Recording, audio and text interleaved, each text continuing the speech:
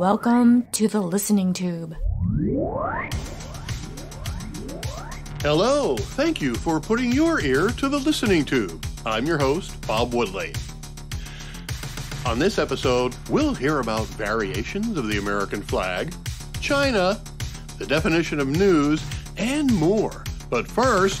Not the headlines! More than 27 million people watched President Joe Biden's State of the Union speech last week. I must admit, I was one of the people who didn't watch.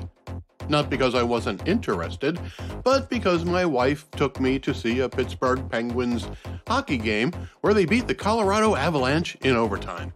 And they didn't stop the hockey game so we could watch the president. Anyway, while more than 27 million people did watch, and that's according to the Nielsen numbers as quoted in a story by Deadline.com, it's a significant drop from the audience of the last one. Even though 16 networks broadcast the speech, same as last time, this year's audience was 29% lower. More than 38 million people watched last year. There was another event happening at the same time, other than the hockey game where I was. It was another sporting event during which LeBron James broke the NBA scoring record, and that game had an estimated 3 million viewers. But the game didn't start until the president's speech was more than half over. So why the decline? Isn't there enough going on in the world right now that people are beginning to become bored with politics? Is it because things are going so well that people are no longer interested in what the government is doing? I'm sure there are some people who see it that way. Joe Biden has finally righted the ship, and now we can just float along until the next election. No reason to tune in. I'll catch the highlights tomorrow. No reason to tune in. I'll just ask my friends who think the same way I do to fill me in on what I missed. By contrast, the same information company that counts the number of people who watch the State of the Union address also counts how many people watch the Super Bowl every year. This year's tally, 113 million people, compared to 27 million people.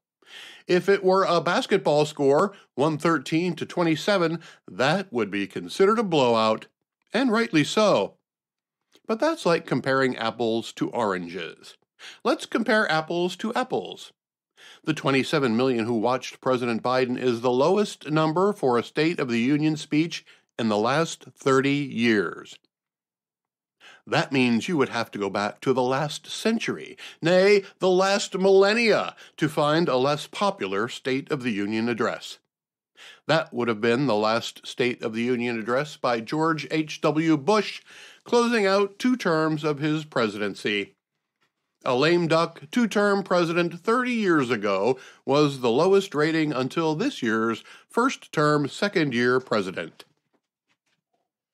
To have 11 million people jump off the Biden bandwagon in a single year has to send a signal to the administration that the union isn't as strong as they say it is. 11 million people weren't at that hockey game that kept me from watching. 11 million people weren't tuning in to the pregame show of an NBA game. Where did they go? That's a hard question to answer. But maybe we can narrow it down by taking a closer look at the people who did watch President Biden's State of the Union address. The same Nielsen number cited in the article of Deadline says that about 73% of the viewers were 55 years old or older. Now, you might be thinking, yeah, those baby boomers always stick together. Well, that may be true, but I'll remind you that boomers are now 60 years old and older, so it would seem that the 55 to 60-year-olds are cozying up to the boomers. Still, that leaves only 27% of the remaining viewers below the age of 55. More specifically, 19% of viewers were between 35 and 54, and only 5% were under age 34. I find it interesting that the bulk of those interested in the state of our union are over age 55, while those making the most demands of our government, our social programs, and other amenities are younger people who can't even bother to watch the State of the Union address.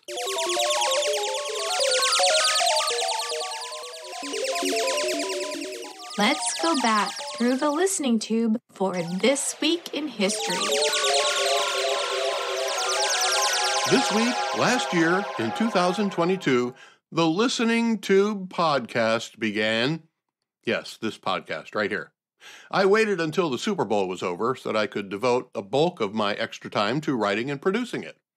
Football season is busy for me, as I also call high school football games on local radio.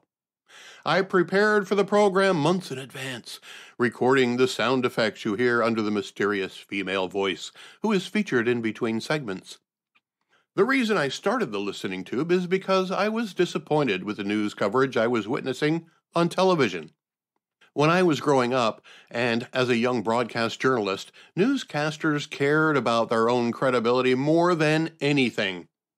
Today's news people seem more interested in becoming a part of the news cycle rather than an objective describer of what happened.